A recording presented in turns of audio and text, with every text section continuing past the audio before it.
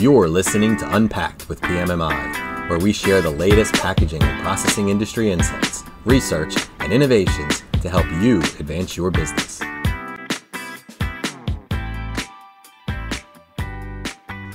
Hi, I'm Sean Riley, and welcome to another edition of Unpacked with PMMI. With good portions of the world locked down for the better part of a year, more people relied on the internet than at any time, probably ever.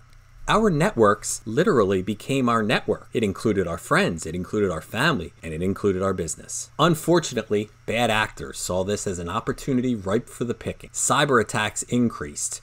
Phishing, spam, and malware all grew exponentially. Today, we bring back friend of the pod and president of DDR Communications, Donna Ritson. Donna gives us the lowdown on the specific strategies that cybercriminals employ and ways we can secure our networks and combat attacks on our IT and OT systems to ensure our businesses remain up and running effectively.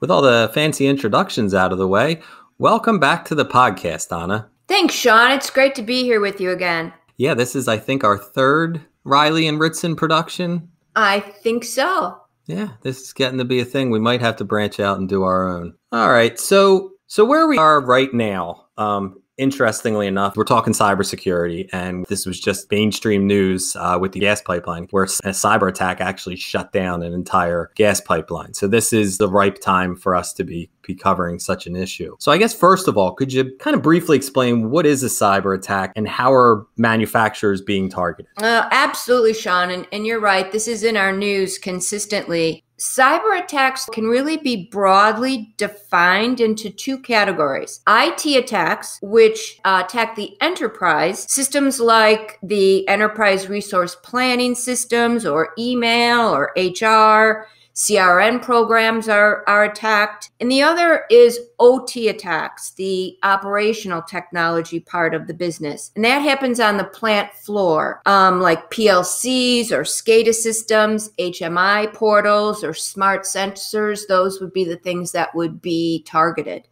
It's interesting that you say you kind of summarized it perfectly, all the different ways, because we've actually anecdotally talked to some companies in manufacturing, whether for the podcast or other things I do, and they kind of put everything on the same network and finally gotten on board with IT and OT sort of working together, but then didn't even realize that they're all sharing the same internet, that the person in the office is using the same internet as the manufacturing machines, which obviously isn't necessarily a good idea to have that open to everybody like that. And that can lead to some of these problems. I think people don't realize just how deep all the connections can go. So that was a great way of kind of summarizing that email can affect sensors and PLCs and things like that. So I guess beyond we mentioned the gas line, but what are some ways in which manufacturers are being targeted? Can you talk about some of the specific strategies that cyber criminals are deploying? Absolutely. And there's numerous ways that this is happening, that bad actors can actually penetrate a manufacturing system. So one of the most common, and we see this in our personal lives as well, it's called phishing. It's not a word we're unfamiliar with. But what happens is it appears to be a legitimate email. They're trying to trick the person at the other end by clicking on a compromised link that would reveal any sensitive data or information. And if it's really highly targeted at a specific person, which sometimes it is, or a particular job function, then it's called spear phishing, obviously more targeted than phishing. But another common attack that is happening out there is a Trojan, where malware actually masquerades as if it's coming from a trusted source. We've seen this even in our personal lives, where some of the companies we do business with, it appears like it's coming from Amazon or UPS, but it's really not. And that's the same in the manufacturing sector. It could be coming from a trusted supplier, but it's actually a crypted email coming from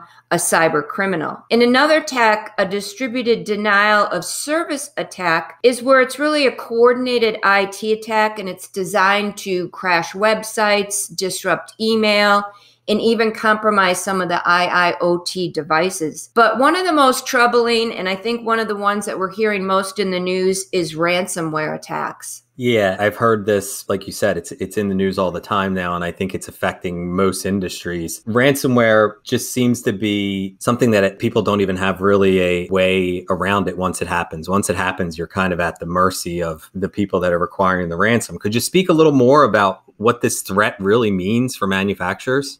Certainly. And ransomware, it does seem like you're at their mercy. And if you haven't protected your systems or really understood what to look for, yes, then you are at their mercy. And it's really where they come in and they shut down your operations by locking out access to your critical data until that ransom is paid. And keep in mind that ransomware really can affect both IT and OT parts of the business. And ransomware is an increasing threat, and cybercriminals are particularly targeting the manufacturing industry right now. It's where they know they can have the biggest impact because uptime and productivity are so crucial. And I don't want to throw a lot of statistics out here, but it is pretty alarming to understand just how significantly manufacturing is under attack. It increased just last year over 150%. So putting that in perspective, we really understand the urgency that manufacturers are under to really create and minimize their risk. And you talked about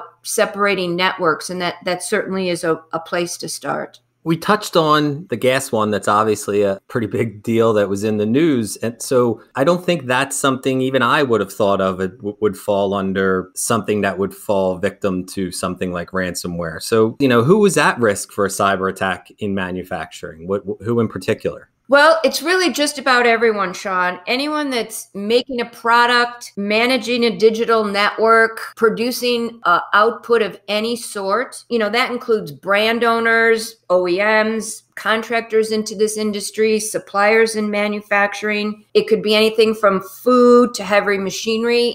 We've heard the pipeline even can really fall victim to cyber attacks. And there are service providers, even such as cloud network managers, that can be attacked. We've heard of some of our own government systems being attacked. Even small businesses are targets. And again, just last year, about a fourth of all the cyber attacks in manufacturing were in small operations. So particularly vulnerable operations are those that are highly integrated, connected with extensive networks, just as you mentioned, having them connected and not separate, which makes it possible for the cyber criminal to really access that network and many of the files. And if they can get in from a single point of entry, that's the vulnerability that they're looking for. So literally, every single connection at an operation or a manufacturing facility is considered a potential threat, and is especially important for companies to have that comprehensive cybersecurity plan in place. It's really the first step, and it's critical.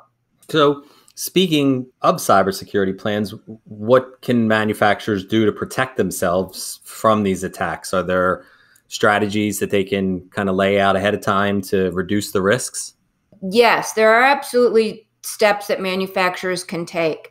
And every manufacturing site obviously is going to be different, but really to begin to proactively guard themselves against cyber threats, one of the most important is training employees, to really teach employees, what to look for, particularly in phishing emails is one of the first lines that come in, but also make sure that the employees understand that they're the first line of defense. And really repeat this message regularly so that they understand their importance in helping establish a clear guideline and helping them understand how to adhere to that guideline and giving them a way to report any potential threats that they might encounter. And next really is that risk assessment to understand where your vulnerabilities are. How is data being collected? Where is it being collected from? How is it being stored? Where is it being stored? Who has maybe access to that data? And are there any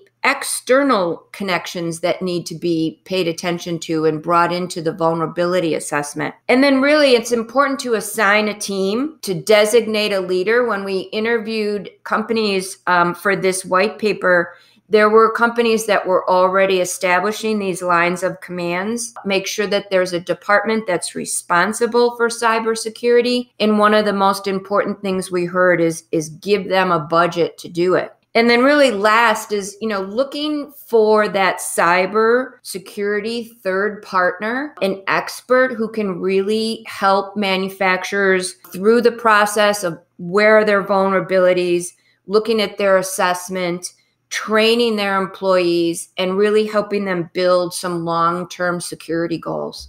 Very interesting. You kind of referenced some numbers, and they were from the beginning of 2020, which would include kind of when, the pandemic started to spread around the world and become much more of an issue, particularly here in the US and North America.